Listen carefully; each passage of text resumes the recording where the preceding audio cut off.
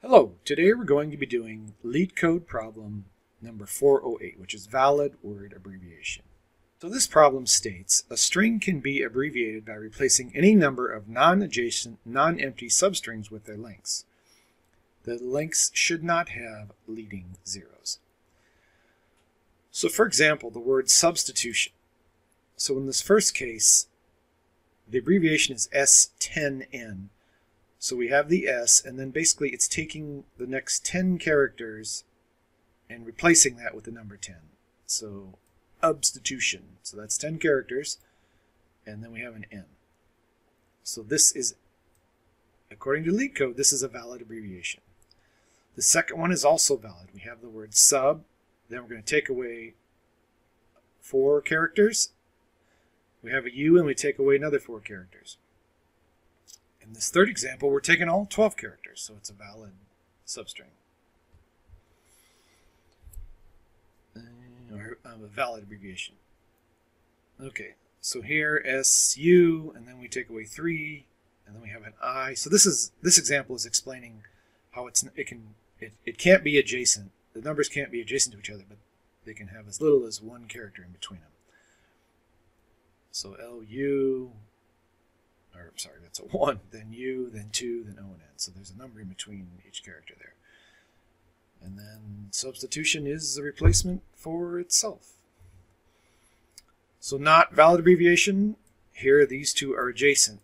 So we can't have that. No leading zeros.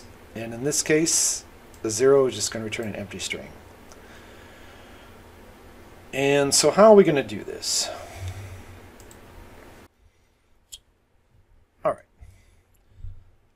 So the first thing we're going to do, we're basically going to have 2 pointers. So we're going to have one pointer that will go through the word, and we're going to have another pointer that's going to go through the abbreviation. So I'll just call those I and J, and I'll initialize them to 0. Space this out, looks better. Okay, so now we need to loop through, and we're only going to do this while so I has to be less than the word length. That if it's less than the word length, it means we haven't gone through the whole word yet. And abbreviation, the passed-in parameter, length. I'm sorry. J, which is our pointer for the abbreviation parameter, it also has to be shorter than that too. All right.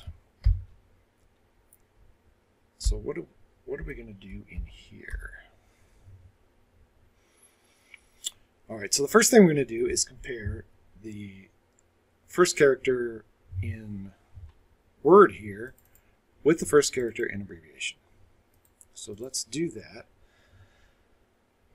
So if word dot char at I equals abbreviation char at J.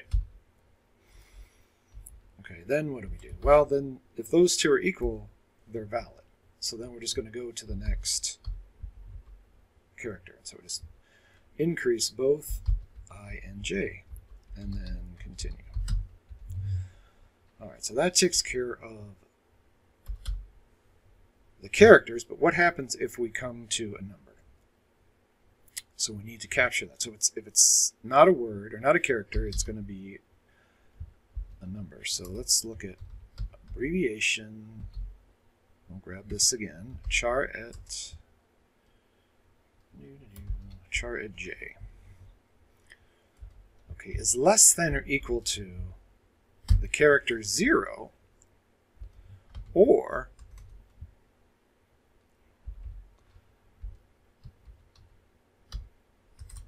abbreviation char at J is greater than the character 9,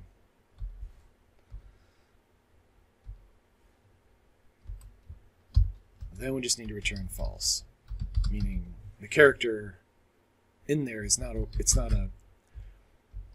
doesn't match, word doesn't match abbreviation, and the character is not a number, and so we're just going to, well, No good there. So here is how we deal with the numbers. We do int, I'm going to call this start, equals j. Now, so while j is less than abbreviation length, we got to make sure we're always less than the length to make it valid.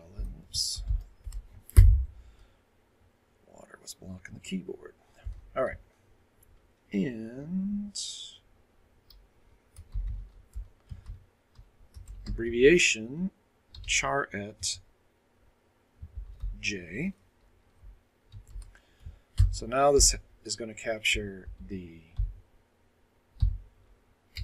numbers.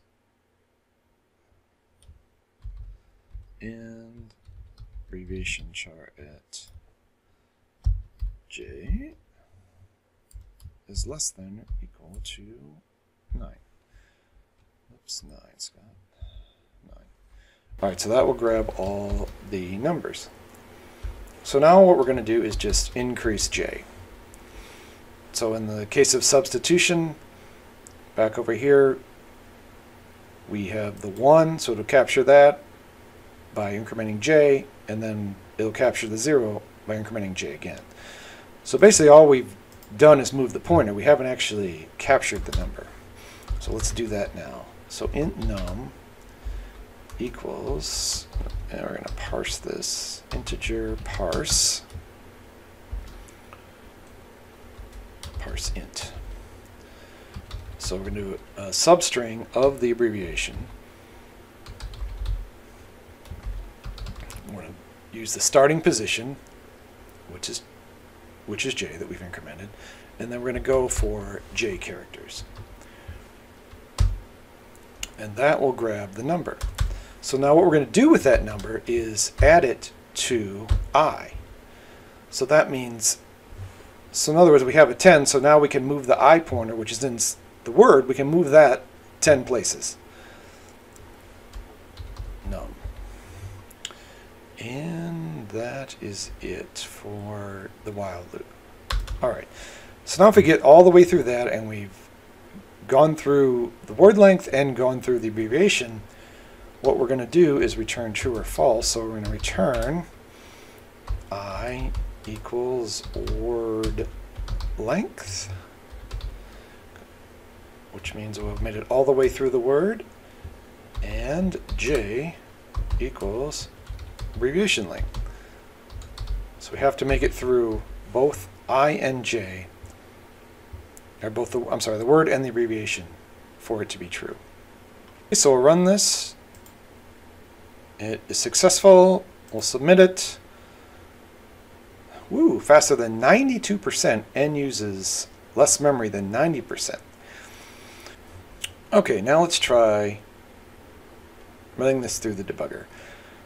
So I used the first example in LeetCode, which is the word internationalization, and this is the abbreviation, and this should return true. So initialize I and j to 0,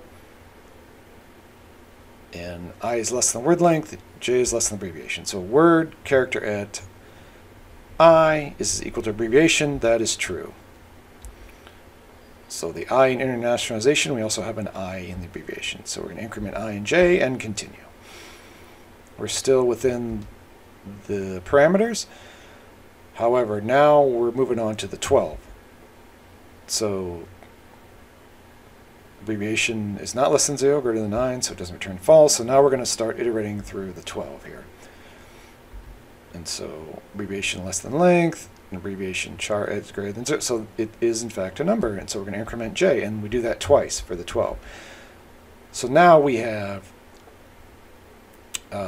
j equal to 3, and so we've got to grab the number out of this. We're going to parse it, and you can see the number is 12. So we just parsed starting at the start variable and going j position. So now we're just going to increment I to 13.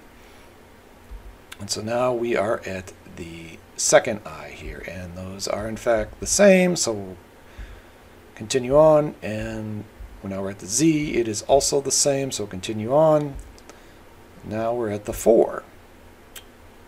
And we get down here, and we've got to go through this to get the number out of there. So char is our abbreviation is greater than 0, less than equal to 9, and so increment j. And we only do that once, and then we run this again, this parse int, to get the number out, which is 4. So now we have to increment I by that amount. So I becomes 19, and now we're at the n. And the n, which is at the end, those are in fact equal. So we'll continue. So now we are not less than the word length. So we're going to break out of that loop. But j equals the abbreviation length, and word equals, or I equals the word length. And so this does in fact return true. Finally, let's go through the time and space complexity. So the time complexity is O of n. As we increment the parameter, the input parameters, it's just more times we have to go through those loops. Same thing with space complexity. It uses more space the larger the input parameter. And that's it. So thanks for watching. Let me know if you have questions, and we'll see you next time.